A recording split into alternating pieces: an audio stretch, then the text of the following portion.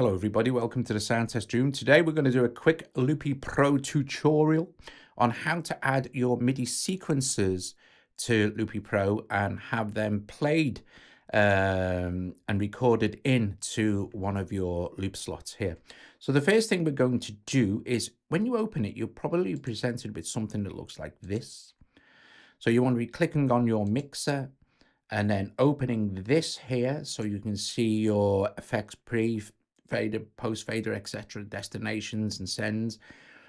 First thing we're going to do is go add and then add a MIDI here, and this will give you all your sequences and things that are MIDI based on your iPad. And then we're going to choose Riffer because it's a MIDI sequencer. And if we look at here at destinations now, if we hit plus destinations, you're only going to see virtual MIDI out in the audio fuse. Okay, so we need to add something for Riffer to play here down at this little plus. So we'll go plus, add audio unit, and then we can choose one of the audio units that you have on your iPad.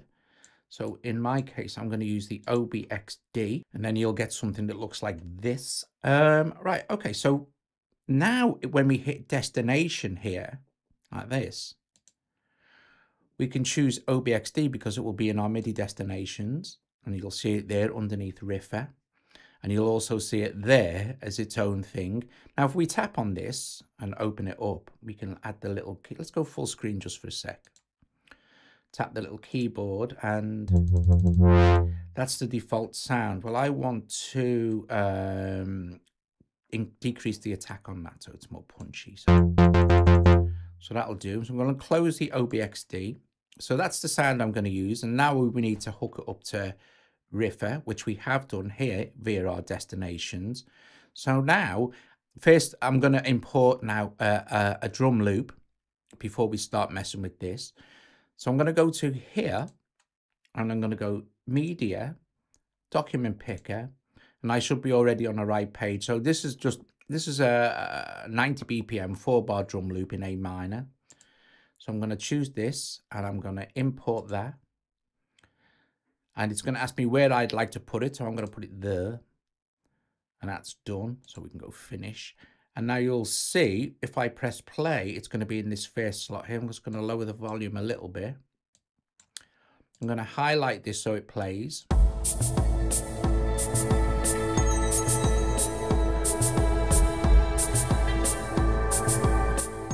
Okay. So now I'm going to press play again. Turn that down a little bit. And if I open Riffer now, you'll see that Riffer is actually running. So I'm going to go full screen again for this. Now I happen to know that it's in A minor, so I'll select A and minor. And all I need to do now is what you would normally do is just generate some notes or draw some notes in.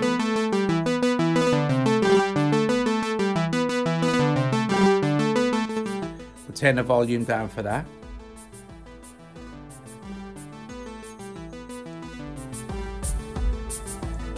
Okay.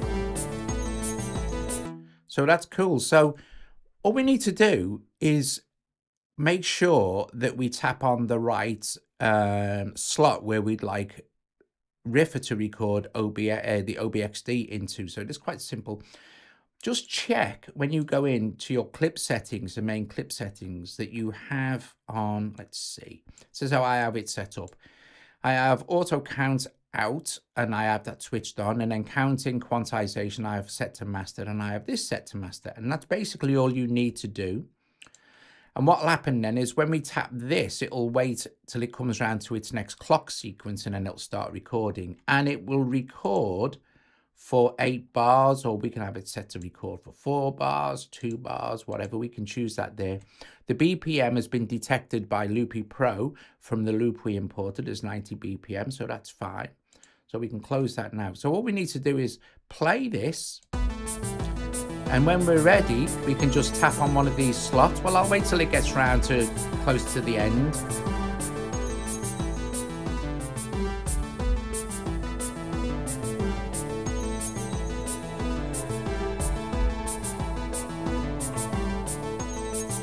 There you go. And now it's going to record that for its 4 bars, and then it will stop.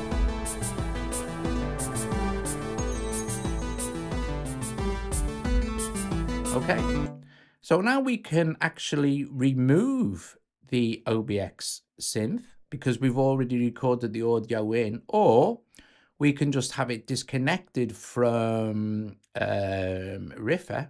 If we just go remove like this, and we remove this, so Riffer is now not playing the OBXD. And if we long hold on Riffer, we can delete that as well. And we don't even need this, but if we play it now,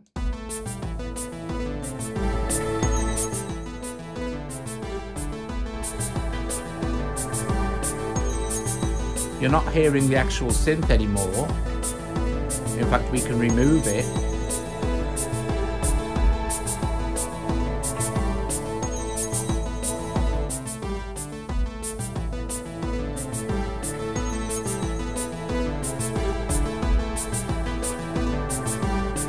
So now you've got your sequence recorded in, and it's really, really easy. Don't forget also as well, you can tap on this, select both of those and control them the same. So that's basically how you get your MIDI sequences in there to be played by Loopy Pro and recorded in. Now, of course, you don't need to record them in. You could just use them as a performance tool if you wanted to. But once you've recorded them in, it means that you can then kind of just get rid of them and disconnect them and stuff like that. Or you could have left Riffer in there, chosen another synth, recorded another loop in, etc., etc. And of course, now if you want to, you can add your effects. So if we solo the synth, tap an effect, maybe add a band delay.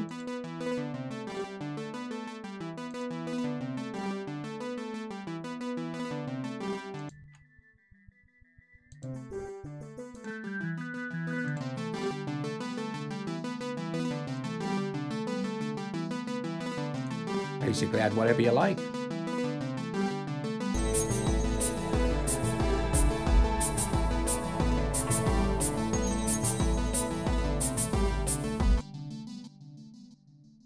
Cool beans. Anyway, guys, there you go. That was really just a quick one. I think with Loopy Pro, because it can appear complex at times, shorter tutorials are probably best for showing you like individual options. So this was quite a good one to start with.